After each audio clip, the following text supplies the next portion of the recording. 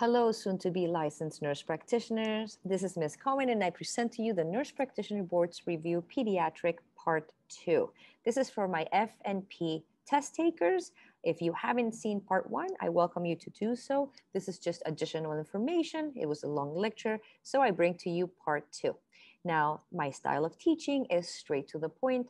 I give you the information that you need to know without the extra fluff.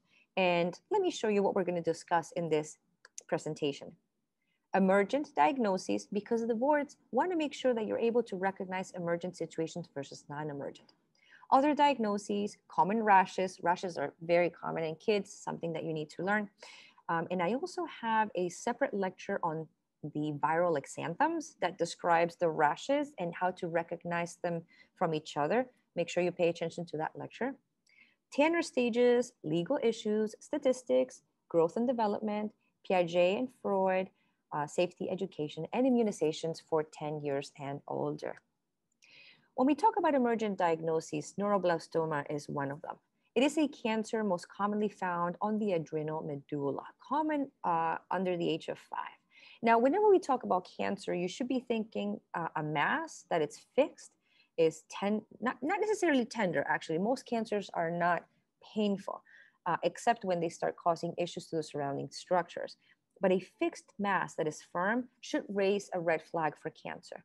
Irregular, or the irregularity of this mass, just like with melanoma, irregular borders, should raise suspicion for cancer and frequently crosses the midline. Whenever you see something green, highlighted green in my presentation, this is something that you really need to know, if you know what I mean. So the big one about this one, neuroblastoma, is that it frequently crosses the midline. Remember, midline is here.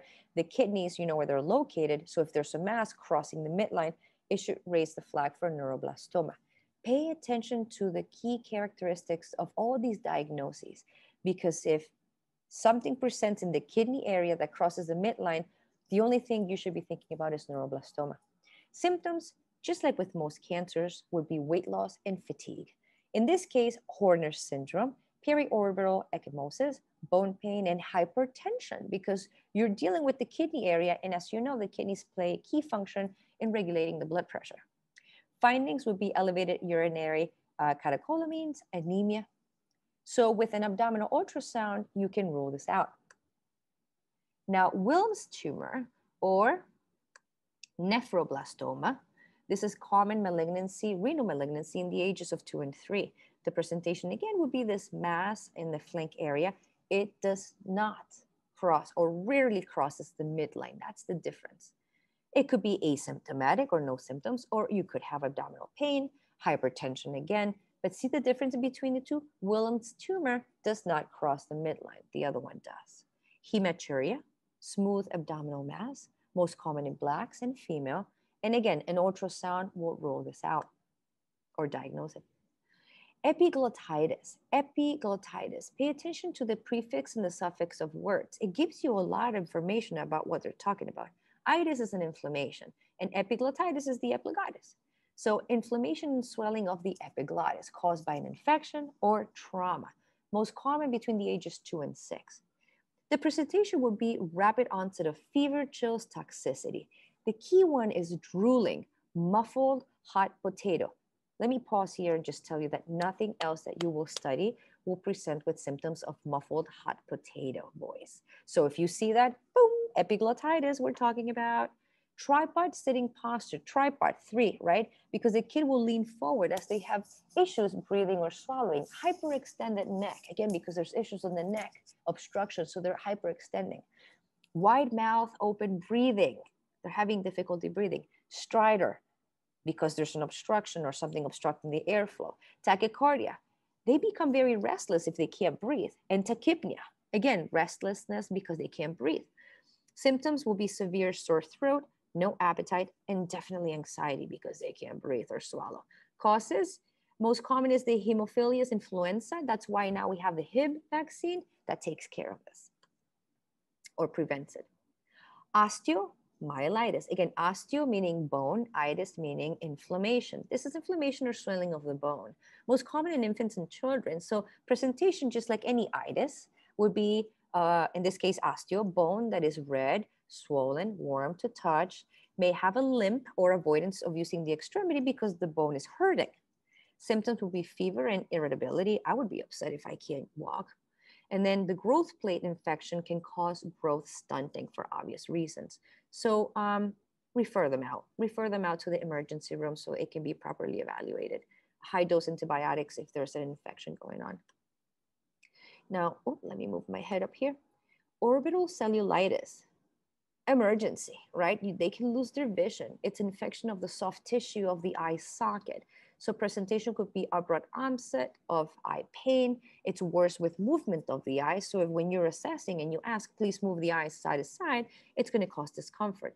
Fever, chills, proptosis or exophthalmos, the eyes bulging out, or the affected eye, could be one or both. Now, if you do ask to move the eyes and it causes pain, this clearly would raise suspicion for this diagnosis. Most common because of sinusitis. Sinusitis, think of it, ear, nose, and throat in the eyes. It's all connected. It's all in the same channels. So if an infection happens in the nose, it can travel to the eyes, but you need to get them into the emergency room for proper evaluation because it can progress into vision loss. So CT or MRI, but let the emergency room take care of this. Child abuse. I'm just going to go through this slide very fast because it makes me very uncomfortable. So predators, 82% will be parents, 6% will be other relatives. If there's child abuse and they're hitting them, they may have healed scald fractures, rib fractures, green stick fractures, bruises on the trunk area. Makes sense. All right, but the parent will always, or the predator will always have an excuse. Oh, I didn't seek medical attention because, and it just, the injuries don't make sense with the story and it just becomes very gray. Higher risk in developmentally ill children, physically disabled children for obvious reasons. The parents lose their patience, and what you need to know is that it's reportable. You report this. Emergent diagnoses, Kawasaki. Well, ladies and gentlemen, that was just a little small preview of the live classes that I hold. But if you liked this style of teaching or learning and you want the rest of the presentation, then I welcome you to come into the cohenreview.teachable.com, where you can access the remaining of this video. And also, I offer the printable PowerPoint presentation so you can study along. Now, I have Part A, Part B, and Part C. And it really doesn't matter which test you're going for. You could be taking the AANP or the ANCC. You could be going for family practice, adult gero, or even the acute care. All of those tests are covered in my review.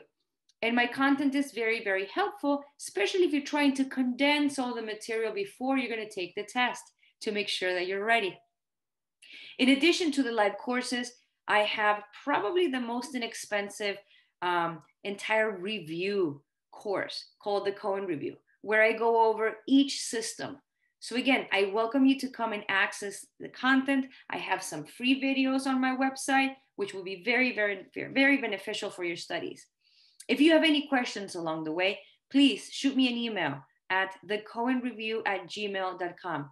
And if you're not following me on social media, such as Instagram or Facebook, I welcome you to do so. Not because of I want to become popular or have more followers. It's just because I'm constantly loading tips and little study materials and things that I may not have in my reviews that are just updated content that you must be prepared for to see on the test. So again, welcome to the Cohen Review. Come see my stuff, and thank you guys for trusting my work in advance. And I wish you the best of luck with your studies. And don't forget to let me know when you pass, because I want to make sure I congratulate you.